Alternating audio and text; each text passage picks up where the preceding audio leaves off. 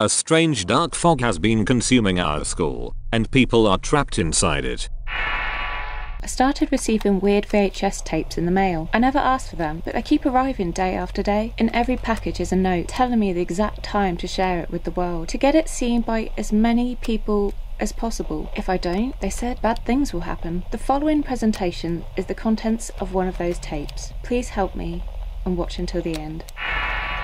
I violently gasped for air as I was jolted back to consciousness. My neck ached and my mouth felt like sandpaper from the unnaturally dry air around me. At first, everything was blurry, a curse brought upon me by genetically poor eyesight. I fumbled around for my glasses, only to accidentally step on them as I tried to get to my feet. To my luck, they didn't break. "Hello," I croaked out as I put the glasses on. That's when I realized I was in a classroom, but just any random one. It was the place I'd suffered through countless math lessons throughout my short tenure at high school. "Is there anyone there?" I asked again. I tried to figure out what had happened prior to my strange slumber, but my memory remained hazy. It felt as if I'd slept for days, snatched out from my day-to-day life to be thrust into some kind of bizarre nightmare. The door that led into the hallway stood slightly open, allowing flickering light to slip in from the other side. I carefully walked over, fear rising through my body without any reasonable explanation.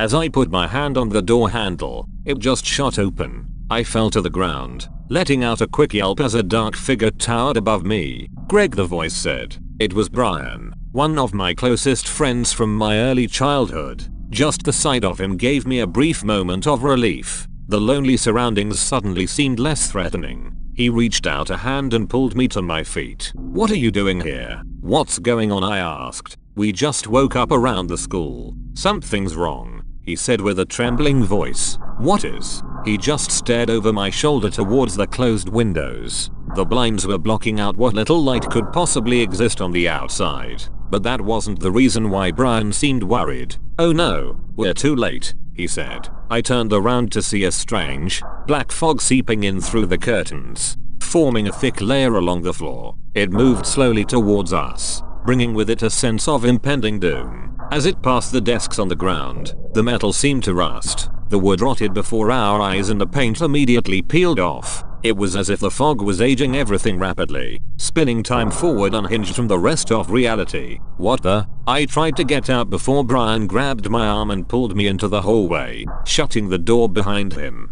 "We have to get back to the principal's office. That's where the rest of the students are," he said. "The rest of the students?" I asked. "About a dozen of us woke up here. We've been looking for a way out while we searched for others, but every exit is covered by that fucking fog." "What is the fog?" I asked. I don't know, but you'll die if it touches you.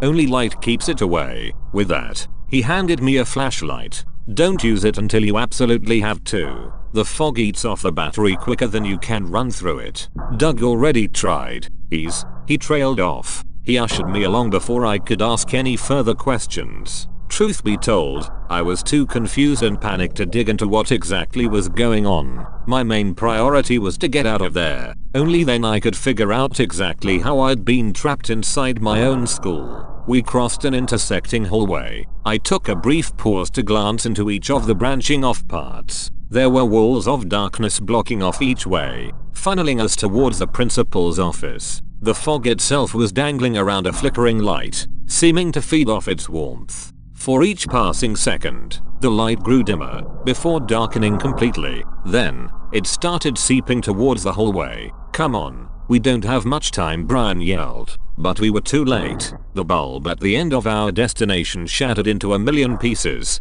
causing glass to rain down onto the floor. A flicker of light was all that remained, before the fog overtook the path ahead. The door to the principal's office was just visible around the corner, but without the light it quickly got consumed by the fog. "No!" Brian screamed in defeat. On the other side of the door, we could hear a few panic screams. At first they were filled with agony, but as their flesh was stripped of the student's bone by the rapid passage of time itself, the screams turned to dry groans. The voices that cried out were aging, fading away in the vast darkness. We turned around and ran in the opposite direction, just barely able to avoid the fog eating up the intersection. With each and every path gone, we had no choice but to return to the mathematics classroom. The paint on the walls was peeling. The pictures had long since faded, leaving little rotten husks of frames that used to carry school memories. Then we passed the classroom, which was filled to the brim with black fog that got pushed out under the edge of the door. We didn't stop. We just kept running in the general direction of the cafeteria, praying to find refuge. Oh my god. There's someone out there, a voice called out from the cafeteria. But it didn't matter, because a wall of black fog was blocking our way. Though not as thick as the rest of them, it would kill us unless we kept the darkness at bay. Our flashlights won't work. We have to try, I told Brian. He stared at me for a moment, before realizing the hopelessness of our situation. He nodded in hesitated agreement as the other students were calling us from the other side, telling us to hurry up. Then we turned out flashlights on, an action that immediately started pulling the fog towards us. It swirled around the light, eating it up. At the same time, the most minute gap formed in the wall of darkness, just large enough for us to pass through. That time, we didn't hesitate. We rushed into the darkness, praying it wouldn't consume us. Then I heard a shattering sound, as Brian's flashlight got crushed beneath the pressure of the fog. No sooner had the light flickered out than the fog wrapped around him. He let out a scream as his skin started to dry out, his face formed wrinkles and his back arched as if the vertebrae within had collapsed. Within the span of 3 seconds, he had died from what could only be excruciating pain and unnatural old age. I dove through, feeling glass shards hit my face as my own flashlight shattered. The fog reached out for me, but one of the other students snatched me away just in time to save my life. Brian, I cried out in disbelief, but it was too late. 3 students greeted me on the other side, 2 guys and a girl, all of them seniors I'd only known in passing. They looked emaciated, starved as if they'd been there for weeks. I can't believe you made it, the girl said, yet her voice wasn't filled with amazement, but rather apathy. She seemed older than I remembered her. She must have noticed me staring, because she put on a clearly fake smile and brushed her graying hair away. Yeah, I've had better days, she joked without a hint of emotion in her voice. This place eats you up even if you're not touching the fog. Just being near it will eventually kill you. How long have you been here, I asked, still in shock from watching my friend die. Months, the girl said. How the hell did you survive, I went on. Cafeteria food. The fog wasn't very big at first, just blocking the exits. There were so many of us. But now, she trailed off. Why hasn't anyone come for us? We heard voices through the fog at first. But what, I asked. We haven't heard from the outside world in weeks. That's if it's even out. She was cut off by the fog leaking into the cafeteria.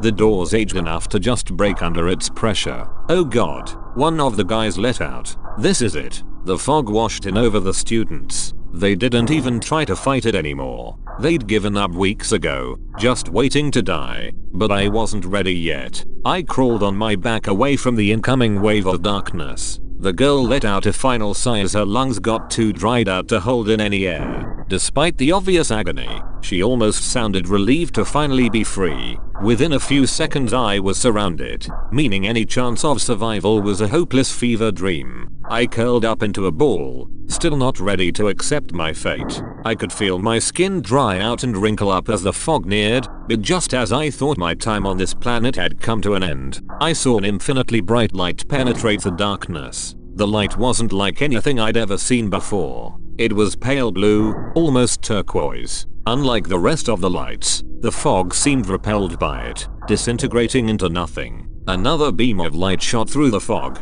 then a third and a fourth. Before long, the entire cafeteria was lit up. A bunch of uniformed men stormed in, killing the darkness before dragging my weak body outside. Then I just blacked out. I spent the next month in the hospital. Parts of my body have aged 30 years, while others remain untouched. No one can explain what happened inside the school, nor is there any way to find out. The building has long since been demolished, covered up to pretend nothing ever happened there. I'm not sure what haunts me the most, the fact that my friends are all dead, or that most of them were mere minutes away from survival. I'm so sorry.